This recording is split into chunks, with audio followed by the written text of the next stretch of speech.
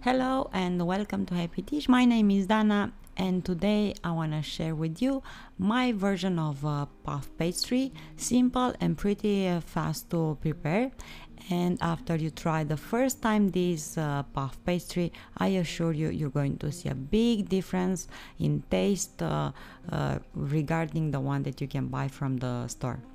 Is good to have it prepared and store it in the freezer and use it whenever you need it. So I'm going to start right now and I'm going to show you what I'm going to use for preparing this puff pastry. So I have here 1 cup of water or 250 milliliters of water, 1 teaspoon of dry yeast, 1 tablespoon of sugar, and I'm using brown, but caster sugar is just fine. Half a teaspoon of salt. You can add a bit more, but I'm not a big fan of salt, so I'm just going to use half a teaspoon. 1 tablespoon of melted butter at room temp. And of course I'm going to need flour, and I have here 2 cups and a half of flour or 270 grams. I'm going to activate the yeast, mixing it with sugar and warm water and just a few tablespoons of flour, and let it bloom for about 10 minutes. When you're going to see this mixture that is going to look like foam, then you are ready for the next step. And the next step requires you to mix the rest of the ingredients, the salt, the butter, and the rest of the flour. And I'm going to knead this dough on my working surface here for about 10 minutes. Until the dough is not going to stick to your hands and it's going to be nice and smooth. So just knead it well for about 10 minutes, as I said, and let it rise for about an hour until double in size. Now I put the dough on my silicone pad on a flour surface and stretch it with the rolling pin. I'm going to stretch it as a rectangular, as you can see here. And in the freezer I had butter, 1 stick of butter or 100 grams of butter.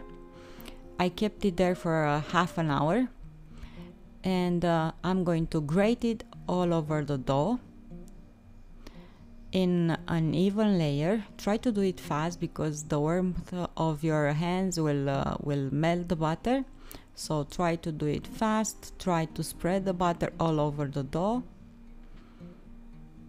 like you see me doing here. And in the freezer I have another stick of butter, but I'm not going to use it right now. For the moment, just 100 grams, just 1 stick of butter, well grated.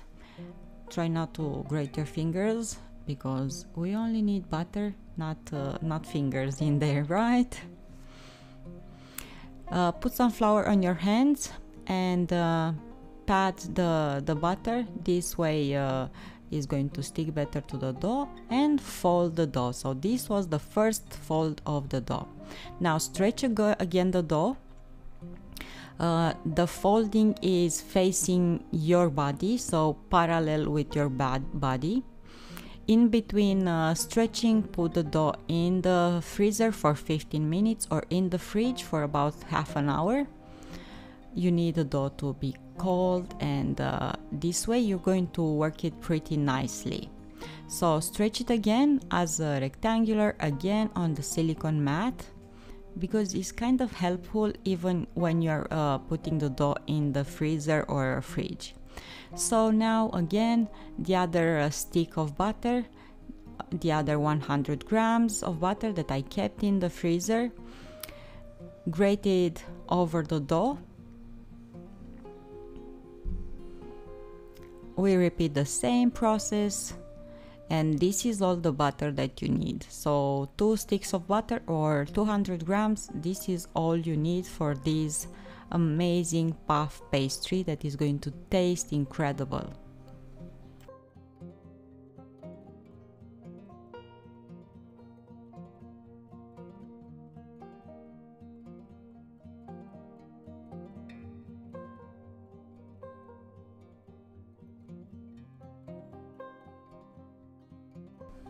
Dust your hands with flour and spread the butter all over the surface, all over the dough, in an even layer, as I said before. And fold the dough. So the second fold. Put the dough now in the fridge or in the freezer, again, to be cool and nice. And after that, what? You can stretch it again, using again the rolling pin. Make sure that the fold is parallel with your body, and stretch it again as a rectangular shape, and try to have it in an even layer. And if the dough is cold, it's not going to stick to your rolling pin, or you can dust it a bit with flour on top, but try not to add too much flour on this dough.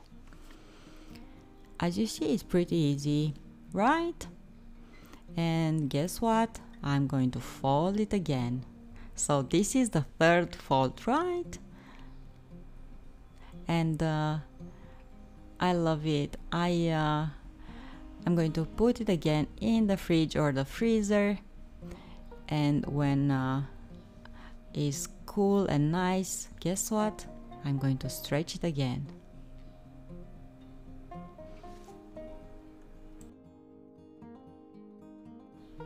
And you can use this dough for savory meals, for pies, or for simple desserts like the Queen Amman dessert.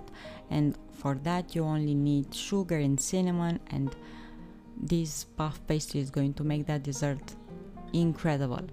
Again, incredible. I said incredible so many times in this recipe. I'm going to show you the savory pie that I made. I have here some chicken thighs without the bone and without the skin. Cut it in small pieces, and I fry it in a pan with a bit of olive oil, like 1 or 2 tablespoons of that. I'm going to cook the meat just for a few minutes until it's going to have a bit of color. And I will remove it from the pan in a plate and continue with the rest of the ingredients.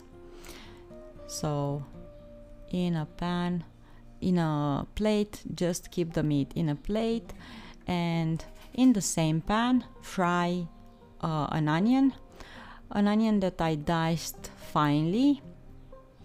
And as you can see, I have some brown mushrooms that I'm going to add. I have some peas in the freezer that I'm going to use.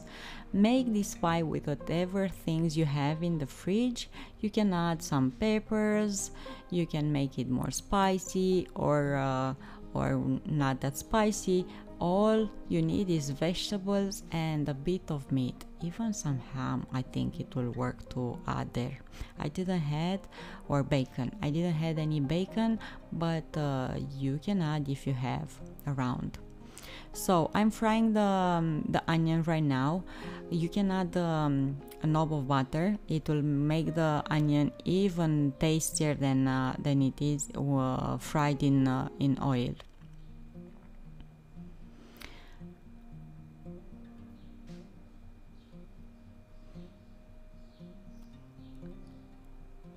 Add the mushrooms, the peas, and when all the vegetables are cooked, add 1 tablespoon of flour. It's going to be enough to thicken this filling for the pie. And cook the flour for a few minutes.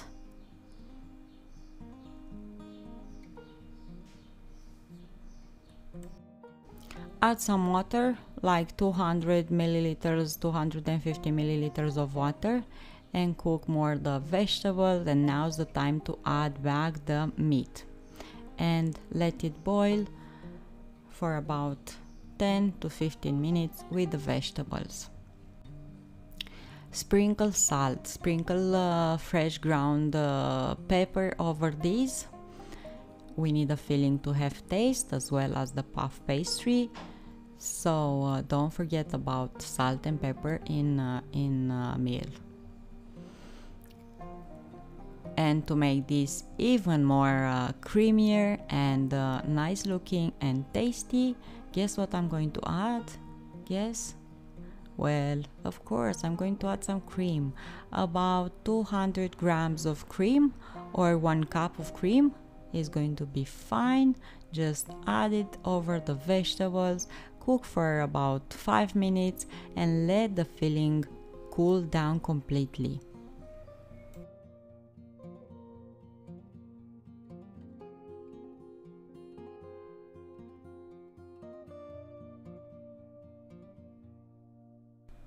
Time to assemble the pie, so I'm going to cut from the puff pastry that I made the dough.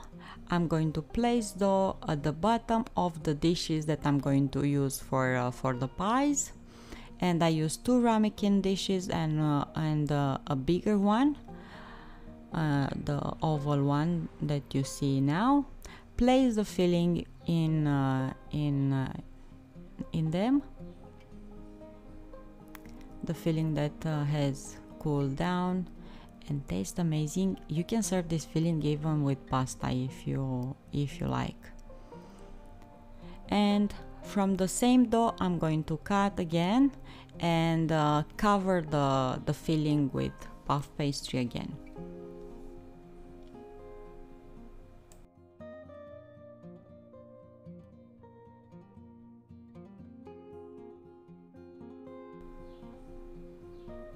To make them look prettier, beat an egg and give them an egg wash. And don't forget about the oven. You need the oven to be very well preheated to 200 degrees Celsius or 392 Fahrenheit, and bake them for about 25-30 minutes until they look like this. Nice and roasted on top, and they smell and taste amazing. So this is all you need to do to have an amazing puff pastry and even more amazing pies. Thank you so much for watching. Don't forget to subscribe, it will help and mean a lot to me. And find reasons to smile every day, and I'm going to see you here next time with another recipe. And tell me if you made the puff pastry and how did you use it. I use it to make queen amande dessert. I use it to make the rolls filled with custard, vanilla custard. I use it to make pies. What you've been using the puff pastry. So let me know in the comments down below. Bye.